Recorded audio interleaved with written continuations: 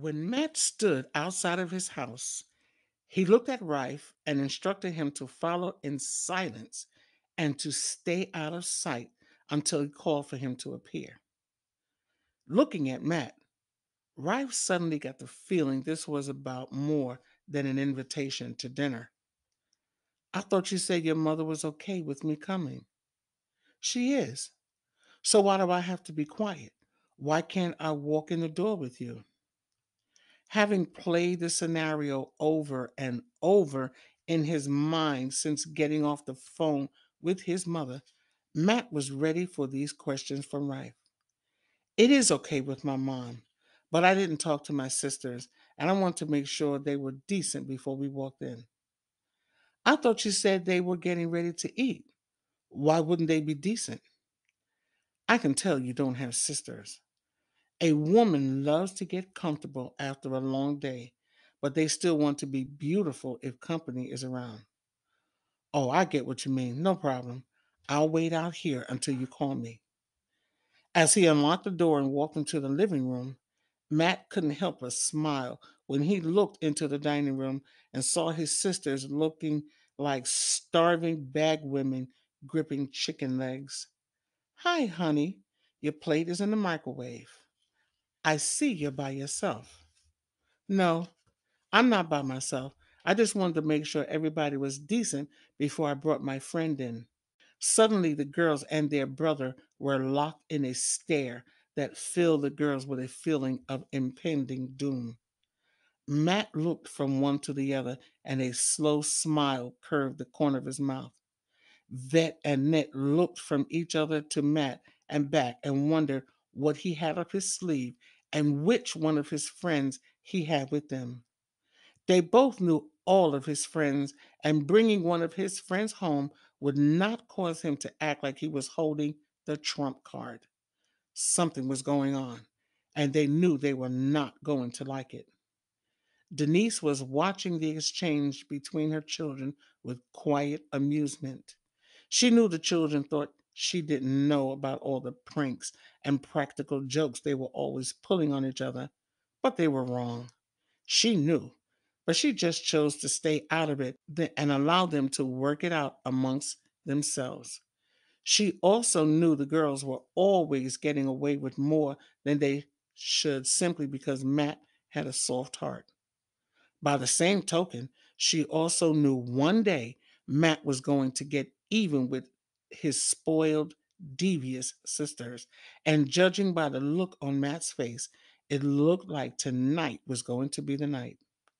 There were times when Denise was tempted to intervene, feeling in her gut that one or the other of the kids had gone too far.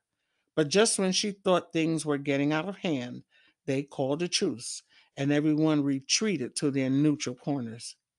Yes, the kids all had their moments, but she also knew deep down inside they really loved each other. Oh, sometimes they tried to play hard like they didn't care, but their actions spoke louder than words. She remembered the time when Matt was having trouble with the bullies at his school. She had to do everything in her power to stop the girls from getting involved and possibly getting hurt. And then there was a time when Vet had broken her leg. It was so pitiful to see her thumping around the house with those crutches. But she didn't have to want for anything because her brother and sister were right there at her every beck and call. And when Nick was having a hard time in school and there was a possibility she might not pass her grade, Vet and Matt studied and tutored her for hours on end, determined not to let her be left behind. Needless to say, she passed her class. No, her children were not angels, and they had their moments, but they loved each other in spite of what others might say when seeing the pranks they played on each other. There was no need for intervention because, as far as she was concerned, there wasn't a problem. And she felt that as long as it wasn't broken, there was no need to fix it. Deciding to continue to play dumb, she kept her mouth shut and settled back to enjoy the show. The girls were staring at their brother so intently, one would think they could see right through him, and he was enjoying their discomfort immensely. maybe a little too immensely. Denise could almost see the wheels turning in the girl's head as if they could bore into their brother's brain and see what he was up to. Suddenly, their uncanny connection caused them to zero in on the same and only possible conclusion at the same time, and they looked incredulously at their brother and in unison said two words: "You didn't." "I did," answered Matt, and looking outside, beckoned for his friend to come in. Before either girl could yank the scarves from their head or run from the room to hide their frumpy attire, the object of their recent attraction entered the room. "Mom, this is Rife, a friend of mine from school. This is my mother, Mrs. Jones, and you know my sisters," announced Matt with great pride. "Hello, Mrs. Jones. Thank you for inviting me to have dinner with you and your family tonight. Hello, Net. Hello, Vet. Nice to see you again." Rife couldn't remember the last time he felt so nervous. What was wrong with him? The girls both felt like the world had come to an end and wanted to die, or at least to disappear. Suddenly conscious of their appearance, they looked from Rife to Matt and back, and then turned to look at themselves before looking at the boys again. "Girls, don't be rude. Aren't you going to speak to your brother's friend?" "Hello, Rife. Excuse us," they said as they left the room and retreated to their bedroom. "It's a pleasure to meet you, son. Welcome to our home. Maddie, come on in, and after you boys wash your hands, fix your company a plate, and you boys sit down and eat. Your sisters probably went to fix their hair. I'm sure they'll be back to finish their dinner shortly." Matt was on cloud nine. Everything went just as he had planned. If anything, it went even better. He showed Rife where he could wash his hands and set about preparing his plate. Rife wasn't sure what was going on, but he was sure he had been used, and he was sure he didn't like it one bit. The look on the girl's face meant they had been humiliated, and he felt betrayed. His new friend had used him as a tool to cause that humiliation. All the way to the house, he had pictured a look of surprise and joy that would be on the girl's face when they saw him, and almost couldn't get to the house fast enough. After what he had been through, he wished he was anywhere but here and couldn't wait to be on his way home. Afraid his leaving would make him more embarrassed than he already felt, he decided to stick it out, but vowed to have a word with Matt the first chance he got. Denise knew exactly what was going on, but as usual, she chose to stay out of it, knowing it was a retaliatory act of Matt's that was going to cost him dearly in the future. This young man must mean something to the girls, and Matt knew the girls would not be their usual perfectly groomed selves and picked this time to bring him home to embarrass them. Imagining the fury the girls must be feeling right now made Denise laugh to herself. These kids were something else. And just imagine, she was going to get three more. She looked up and sent a silent prayer to her father.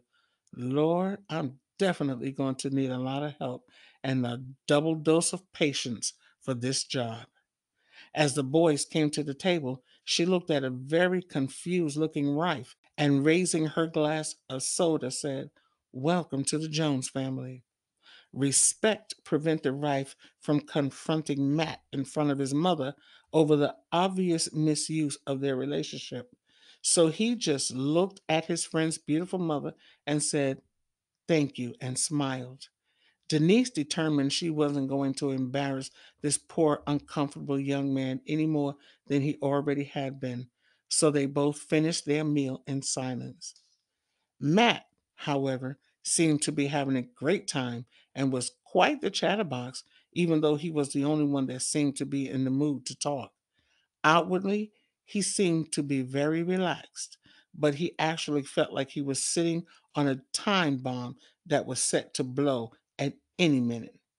He wondered if he had gone too far with his retaliation, and from the look on Rife's face, feared he had alienated his new friend. He hoped he could get Rife to understand why he did what he did because he actually really did like him and was looking forward to playing with him on the school team.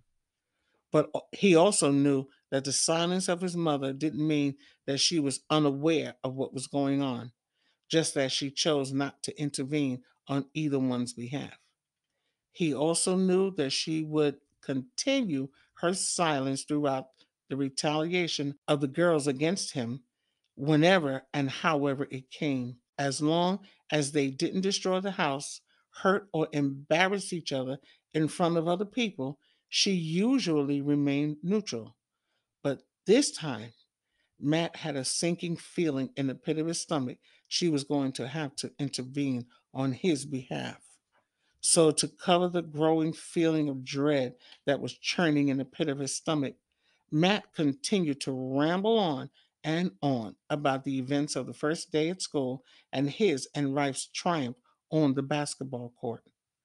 When the meal was almost over, Denise excused herself and instructed Matt to clear the table, clean the kitchen, and after his company had gone, to see her in her study. Yo, man, what's your problem? Hissed Rife angrily as soon as Matt's mother was out of earshot. What are you talking about? Man, I'm not stupid. I know what you did, and I don't appreciate being used. Your sisters are never going to speak to me again because of you. I thought you were my friend. All right, all right.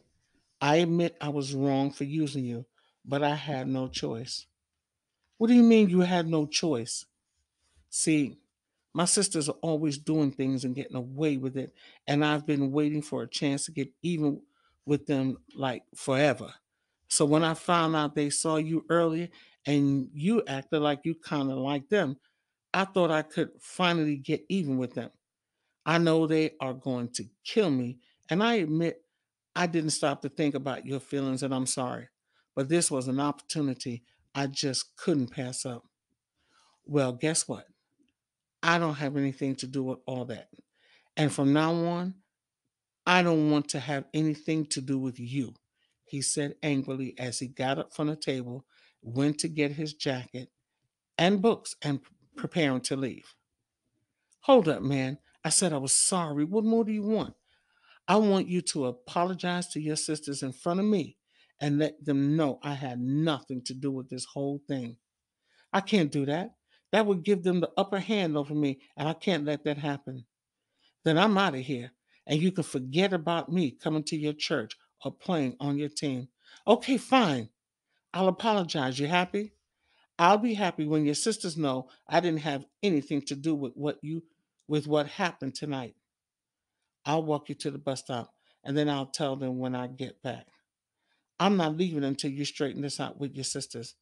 And by the way, you were talking earlier to me about being Christian, right? Well, it's not very Christian of you to do things like this to your sisters in front of strangers. First of all, I know my sisters, and I know they are not going to speak to either of us tonight. Trust me. And second, this has nothing to do with being a Christian.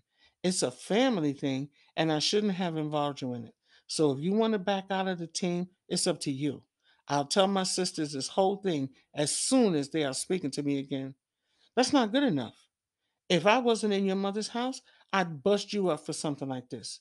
You don't know me like that, man. And you're lucky I have respect for other people's houses. I'm out of here. Wait, you're right. I stepped way over the line, and you have every right to be angry. Stay right here, said a very contrite Matt as he walked to his sister's bedroom door and knocked softly. Who is it? It's me. I have something to tell you. Get off the door. I want to apologize. Get off the door. You don't have to open the door. Just listen. Get off the door, Matt, or we're telling mom. All right. You don't have to yell. I'm getting off the door. I just wanted to say Rife had nothing to do with this whole thing. It was my entire fault, and you're not the only one mad at me. He's leaving now and wanted you both to know he had nothing to do with it and said if I didn't clear this up before he left, he wasn't going to play on the team. So I'm letting you know it wasn't him. That's all I wanted to say, and I'm getting away from your door now.